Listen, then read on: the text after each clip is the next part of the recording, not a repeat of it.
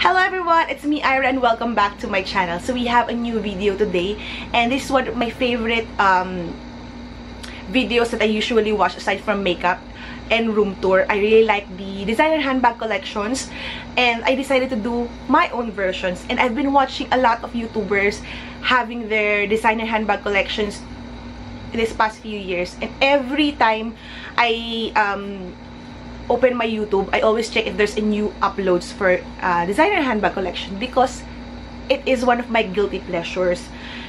Aside from makeup, of course, the designer handbag. If this isn't your cup of tea, then I guess you should skip this video because I don't want people telling me or bashing me about my collections. They are not so big. My Louis Vuittons are not so big. I'm building up my entire collection because I think they are one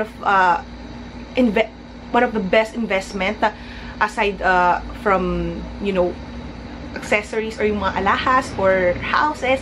I cannot afford that, so I have only bags and it's my guilty pleasure. Sobrang favorite ko yung mga handbag collections, and of course I buy them with my own money. Some of them my parents gave to me as a gift when a special occasion, graduation, birthday, binibigyan nila ako ng gift. Sometimes money, but I save them. Tapos pag nakaipon na ako, then I'm gonna buy a bag for myself because it's one of my favorite things to do, yung mga designer handbags. So if you wanna know my Louis Vuitton collection, then please keep on watching.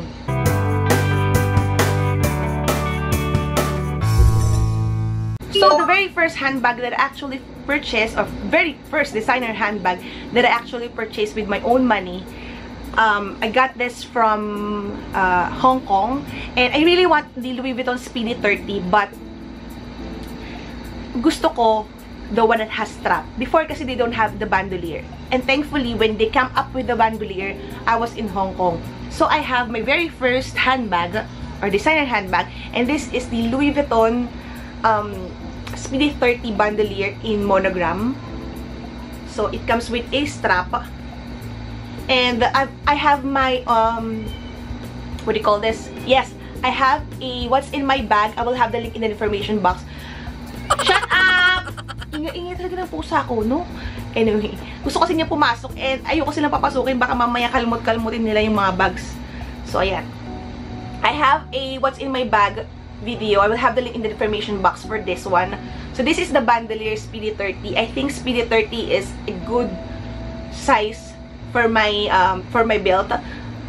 So it comes with a strap. Ayan siya. Tapos nilagyan ko lang siya ng twilly. And this twilly, I got this from QueenAira.PH only. And then I had stamped it with my initials. So I got this from Hong Kong. And before, this bag is around 50,000, but now I don't know how much. I think 60 plus or 70 plus thousand. I really don't know how much na today this bag is. So ayan siya. And the only thing you need to do with this bag is you need to put base shaper kasi it will sag. Plus you need a bag organizer inside because sobrang magulo. And I stuffed my bag with a normal stuffing lang or mga papers or mga pillows, ganun ginagawa ko sa bag. So, ayan siya. So, this is the interior. I'm sure you have watched a lot of reviews on this bag. So, since I really like the Speedy, and I have my third bag. Actually, this is my third bag. My third purchase. The Speedy 30 in Azure. And it does not have any strap, so it's not a bandolier. So, this is how it looks like.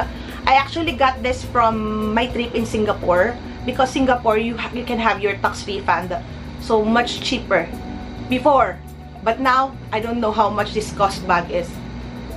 So this is how it looks. Wala pa siyang hot stamp. So older version Speedies, because the new version they have yung ganitong area nila parang naka-puff, but this one is flat. So I have another twilly inside. Tapos, sa zipper niya, ayan, meron din siyang mga pillows inside. So, this is how it looks like. Ang bag shaper nito, I didn't bought the bag shaper itself that you can buy for around 500 to 1,000 pesos. I just made my own base shaper in siguro carton arat, and then I cover it with a nice cover sheet lang. Ayun, yun lang yung base shaper ko. So, Speedy 30 in Azure. Next, my handbag. I actually, sabi ko kasi I'm only need one designer handbag, which is my Speedy 30 bandolier, and I will never buy it because it's way expensive and it's not for my lifestyle. But one of my family, when I use it, one of my family sabi sa akin, fake ba yung bag mo? Parang ako, huh?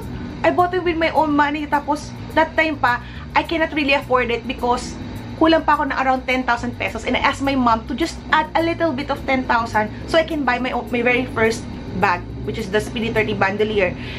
And then, when I got it, I wore it with a family. And then, sinabi niya sa akin, your bag is fake. Sabi ko, you think I cannot afford it? So this one, my second-hand bag, that is the culprit why the entire Louis Vuitton craziness started. That's Speedy 30. Siya ang may kasalanan ng lahat why I started collecting designer handbag. So again, my second-hand bag, and I got this from Greenbelt kasi sinabi niya fake yung bag ko. So yeah, anyway, this one, it's the very popular Never Full. Ayan, in MM size monogram. This is the old version because the new version, they have the pouch, which, why the price skyrocket to very, very high price dahil sa small pouch na yun. But this one, this is the older version. I have my initials. Tapos, this is how it looks like inside. So, MM lang siya. Good for traveling. And when I work for traveling, sabi ko, I need bigger Never Full. So I got this one, the GM size, which is in Ibin. Ayan, it has my initials. Initials can be hot stamped in the Greenbelt for free. You don't need to pay anything. So with the red interior, this is a very good travel bag because you can put a lot of things. Meron ka ng shoulder bag, meron ka pa ng hand carry, di ba? Bongga. So, ayan. Sobrang laki nito. You can put a lot of things inside. But, kung ayaw mo naman siyang sobrang ganyan, you can cinch the side of the bag. And, unfortunately, this bag is not very good here in the Philippines. It will be very prone to snatchers and, of course, pickpockets. Kasi naka-open siya. So, this is my, I don't know pang ilang bago na to. So, I have two Never Full, the MM and the GM size. Another one is another travel bag. This one I got together with this Speedy 30 in Singapore. Ito siya. It's the Louis Vuitton Hampstead. I don't know if GM or MM size na ito, but I think it's GM. The largest size. And unfortunately, this is no longer available in the Louis Vuitton. Phase out. You can only get them for the, you know, mga consignment shop. So this is how it looks like. So meron siyang Louis Vuitton in front. The canvas is ebony and with a red interior. The interior is parang velvet. Ayan. I also have another pillow inside. Meron siyang zipper at the back and two pockets in front. And I really like this bag actually. I got this from Singapore. But unfortunately, this bag is not good for, you know, very heavy objects you put in your bag. Kasi this one, I don't know if you can tell, this will happen to your bag. So, kapag sobrang bigat nung laman ng bag na to, this area here, dumidikit siya dito sa leather at nagkakos siya ng ganito. Ayan. I have there. And I'm so sad when I got this bag. I used them sa, I don't know why I used them. Sa Sentosa. And I went inside the cave. Unfortunately, it scratched on my first time using them. My God, this one. But this what happened. Konti lang naman siya, but you know, it's sayang eh. I don't know if you can tell. Ayan siya. Ganyan na nangyari sa kanya. So, I'm so sad. Tapos, nakita ko pa yung ganito. Kasi I put a lot of things when I travel. Kaya I'm so sad that nangyari ito sa bag ko. Ayan. I got this from Singapore. These two over here, I got from Greenbelt. And this one, the Speedy 30 Azure, and this Hampstead, I got this from Singapore, Louis Vuitton. Yung floating Louis Vuitton. So, I think if you're gonna buy your Louis Vuitton, first Louis Vuitton, or any Louis Vuitton, I guess, if you're in Singapore, buy in the floating Louis Vuitton. Sobrang ganda kasi doon. Tsaka good services for Filipinos. Doon kayo sa mga Filipinos because when I came inside, walang mapansin sa akin. Yung foreigner na mga nasa mga SA doon, nila ako pinapansin. And then that time, my mom, me, my cousin, and my aunt, we are going to buy a Louis Vuitton. So, syempre, we're looking and asking for prices. And then, hindi niya kami pinapakilaman. So, thankfully, may Filipino na biglang dumating. Tapos, siya nag-entertain sa amin. And I'm really thankful for that. Kasi, syempre, di ba pagka nakakabenta sila, parang may percent sila, whatever. So, nung marami kaming nabili, kasi syempre, 4 kami that time, or 5 kami ata noon, bumili kami, yung hindi pumapansin sa amin na SA na foreigner, as in, naka-epal na siya talaga. Parang, ay, you like this? You like this? Gano'n na siya, pinakailaman na niya kami kasi nakita niya bumibili na talaga kami. So, it's a very bad thing in a designer designer store, yung mga ganong tao. You will never know, diba? So, before I go to the last 2 or last 3, this bag here, this is my very last bag that I purchased from Louis Vuitton. Sabi ko, malas ba tong bag na to? When I got this, I never stopped buying Louis Vuitton anymore. So this is the, oh my god, I forgot the name. I will have the name na lang in the screen if I found the name. So it's a very small bag for party or, you know, going out lang naman, doing something. Ayan siya. So pwede siyang shoulder bag. You can put a shoulder bag or at the crook of your arm. And you can also use them as a shoulder sling bag or body bag. So, ayan, meron siyang sariling strap. I believe I did a unboxing video of this on my previous channel. So, this is my very last bag that I got from Louis Vuitton. Kaya, hindi ko alam kung magiging masaya ako na binili ko siya because it stopped me from buying any more Louis Vuitton. I don't know why. So, ayan siya. So, my last 2 bags are no longer from the monograms and the Ibin. I have this one. Ito muna. Ayan. This is the Alma GM. I don't know the color. Fuchsia ata yung color nito. So, Brea. Tapos, ang kanyang leather is epi leather. They call this as epi leather. Kasi very, I think, scratch-proof siya. And then they have a little bit of Louis Vuitton in front with 4 feet. Apat na ano. They call it 4 feet daw eh. Tapos they have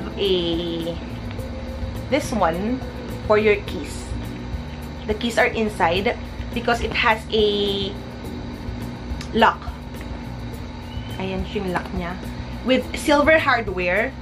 And I have my initials hot stamp because I'm planning on not selling any of my bags. They are my prized possession and my guilty pleasure.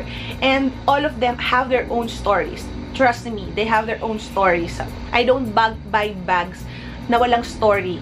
Kasi gusto ko pag bibili ako ng bag special. When I see this bag, oh, I got this bag when I was sad or when I was happy during my birthday, ganito, ganyan. Ganun ako bumili ng bag. Hindi ako bumili ng bag na napadaan lang ako nun, ay, gusto ko na bumili nun. No. Pinag-ipunan ko siya and I save a lot. Plus, I make sure that it's in a special occasion or special memories. So, yan. This one I got, I will not tell the story so I got this bag. But anyway, it has a, ayan, parang fuchsia lining inside. Tapos, mayroon din siyang pillow. The downside with this bag is it's very big. You cannot use them as a shoulder bag. It's a top handle bag. And it's very heavy. Wala pa siyang laman. It's very heavy na. So, this is how it looks like. The twilly itself are not from Louis Vuittons. They are from QueenAira.MD. So, ayan. The back. I really seldom use this bag because it's too heavy. But you can put a lot of things inside. Kasi ang laki talaga niya. So, in GM size. I don't think they are available anymore, yung GM. So, the last bag that I'm gonna show to you, it's my favorite bag ever. And this is the Louis Vuitton monogram in verni leather in size. So, ayan siya. I think the color is fuchsia also. Pero, rose, hindi siya rose ballerine eh. Kasi rose ballerine, it's light pink eh. It looks like red, pero hindi pink talaga to. Hindi siya nabibigay ng justice ng kulay, pero sobrang ganda ng kulay na to. So, very delicate to. So, I store them with its dust bag, and I don't let any leather touch this kasi baka mag-peel off yung leather niya. So, ayan siya. And hot stamp at the back. May tissue pa kasi I keep them, and then yung kanyang mga leather talagang nilalagyan ko ng covering. I got this on my birthday. I was asking for a Prada that time for my mom.